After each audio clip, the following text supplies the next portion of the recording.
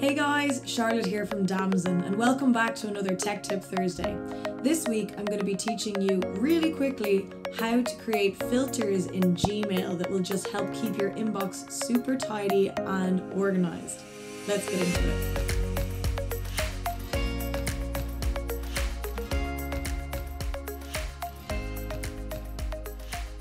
Okay, so I'm just here in my Gmail inbox and I've just brought myself to my Google Workspace label just so we're not sitting in my actual inbox and seeing all of my emails. So as you can see here, most of them anyway, are labeled Google Updates with my Google Updates label.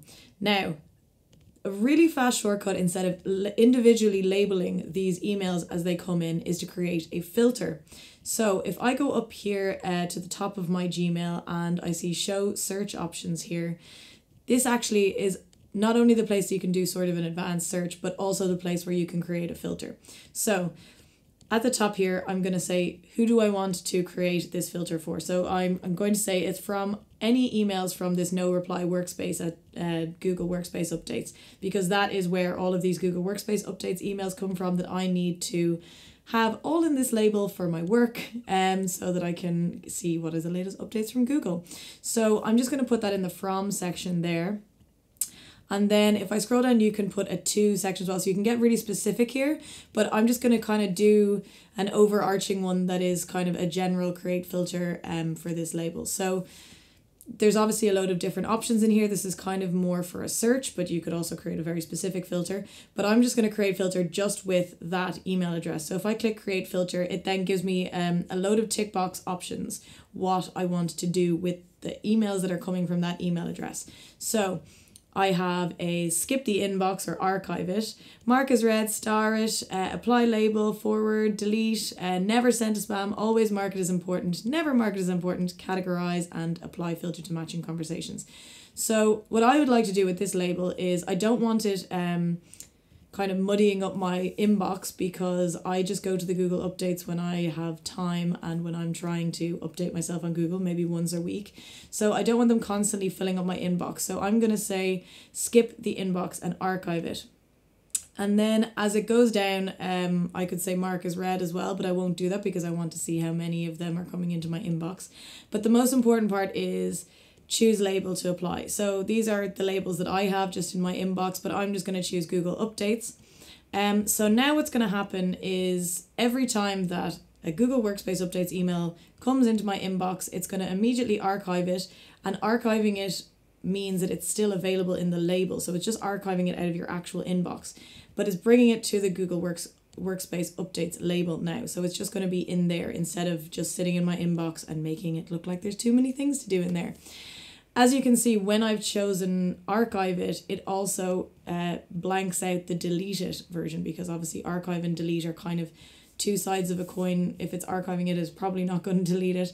And then all the other options you can continue to mark as well. So you can mark pretty much as many as you want, just not delete and archive at the same time, which is really cool. So you can give it a whole load of functions. So now I'm going to create filter. And now this filter is turned on. And if I want to see what filters are active, I can just go into my settings, view all settings. And if I go into filters and blocked addresses, I can see I have made 2 of these now because I did a demo for myself earlier. But you can see that these filters are now active and they are working. And that is how you create a filter in Gmail. And you can obviously do so many different things with this. This is the place here in your settings where you can edit and delete them as well, in case you don't want them anymore. But you know, you've got a lot of power here and a lot of granularity that you can get down to in terms of filtering. And what I'm going to do in another video is that's linked here. I'm going to show you how to create auto forwarding in Gmail with filters, which is super handy, especially if you've got an accounts person that needs to do all your invoicing and you're getting the invoices and you need to just send them to them and they're not hassling you at the end of the month. This is the perfect tool for that. So that will be another video that I will link here. And then the final and last thing that you can do is you can export them. You can export your labels. So obviously I have none selected here. If I select one, I can export it. And if I select that, it's going to download it as an XML file, and you can actually edit that in text editor then when you're done if you want to edit that file. Okay guys, that's it from me. I hope you enjoyed this week's update. It was just super quick and easy. Hopefully it'll keep your inbox nice and tidy. Let me know in the comments if you've actually used this feature or if you're going to use it now. I think it's brilliant for productivity and keeping yourself completely organized, which is really important to me.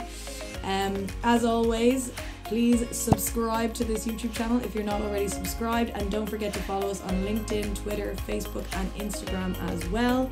And I'll see you next week.